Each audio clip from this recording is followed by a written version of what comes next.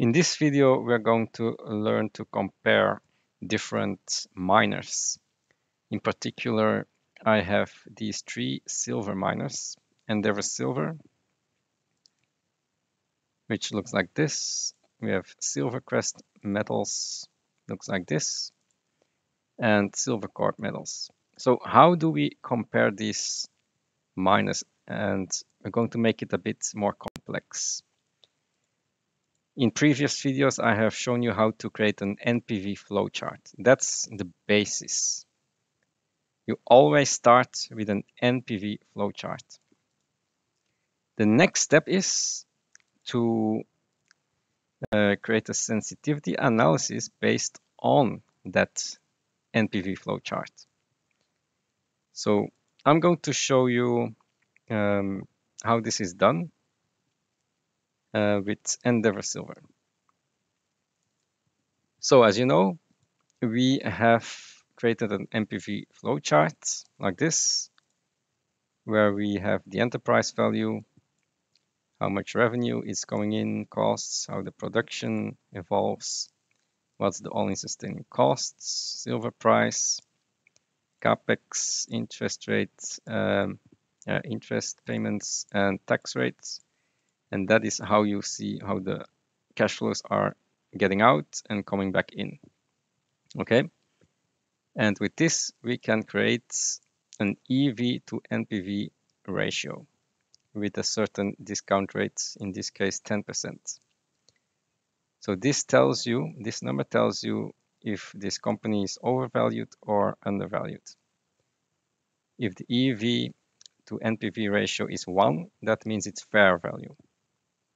This company is overvalued currently at 23 silver because the EV is much higher than the NPV. Okay, of course it depends on mine life extensions and all of that, but that's difficult to assess. You need to do an estimate on that. Okay, so how do we go about this? We are going to do a sensitivity analysis on the silver price. For example, you put in 18 for this whole row,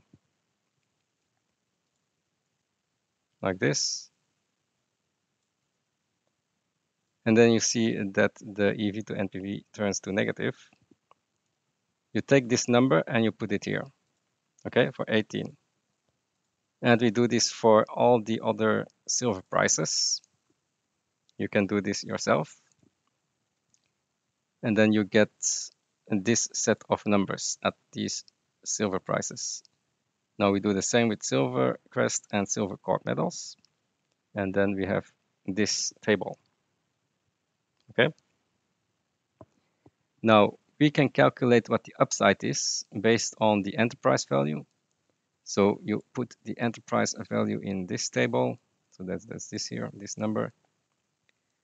We calculate what the NPV is at these different silver prices. Okay. And we have the market cap as well of these companies. The upside is dependent on what the market cap is, what the enterprise value is. So debt levels are important. So how do we calculate the upside? That's this formula. Okay. So that's the upside compared, based on market cap. So 0326 is the market cap. And then here we just look at the percentage change compared to this market cap. And the percentage change is this number here.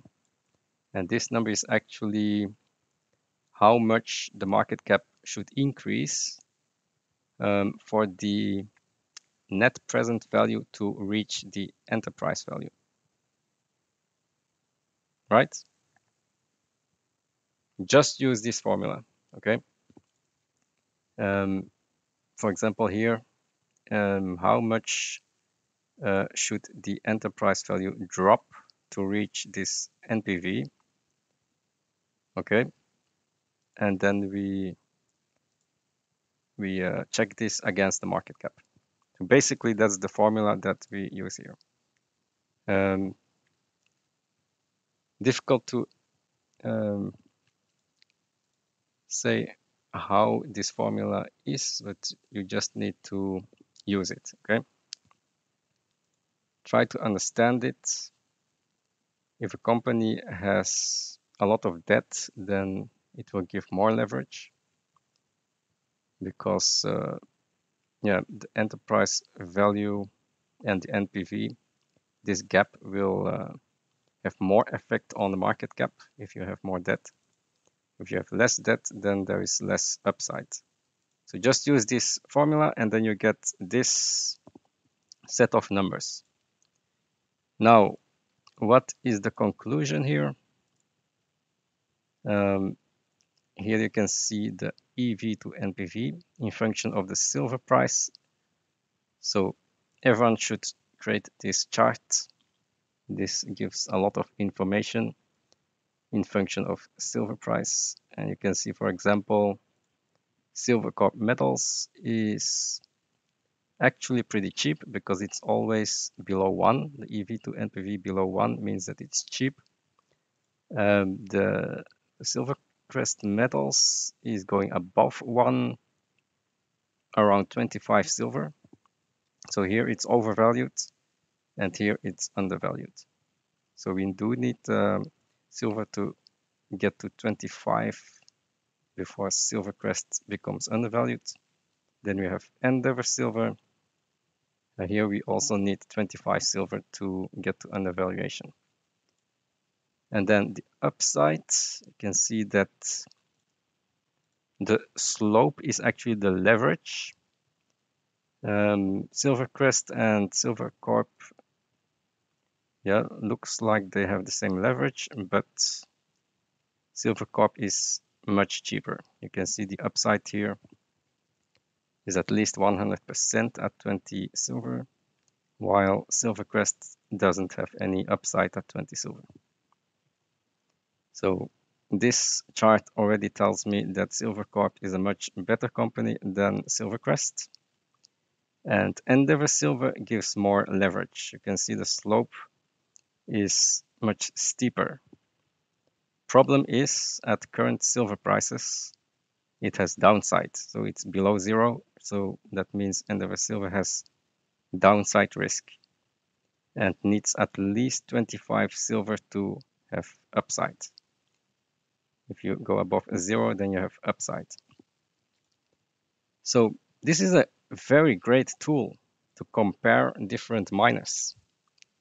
And with this chart here, you can choose your mine depending on the silver price. You can also see which one is overvalued compared to the other. You can see how this exponential curve goes up. So at some point here at 25, 24, Endeavor Silver is going exponentially up, which means Endeavor Silver will be loss making at some point, probably because of the low silver price as this goes exponentially. And you can see here also that upside is going negative. So that means that there is downside. 100% downside means that this company will go to 0. Okay, 100% downside is 0 for this company. So Endeavor Silver, if the silver price stays at 20 forever, then there's 100% downside for Endeavor Silver. And that's at a 10% discount rate. Of course, this chart is going to change at other discount rates. If it's at 0 discount rate, then of course the whole chart will shift upwards, more upside. But why do we take 10% discount rate? Because you you could lend out your money to someone for 10%. So that's why we use a discount rate. We do not need to buy silver miners. We buy them because we get more upsides than lending it out for 10%. So that's why we demand that there is a 10% dividend, 10% interest per year if you buy a silver miner. Otherwise, we shouldn't be buying it because we can just lend it out to someone for 10%. Can also use 5%, 8%. It's how you want it. I always use 10%, especially now with higher interest rates coming. But yeah, so this is a great tool. Try to use it. Try it yourself. Create an NPV flowchart like this. Then assign different prices to it, different silver prices. And then you can create this table and eventually create this table using this formula. Okay, try it yourself, and I think this will be of great help to you.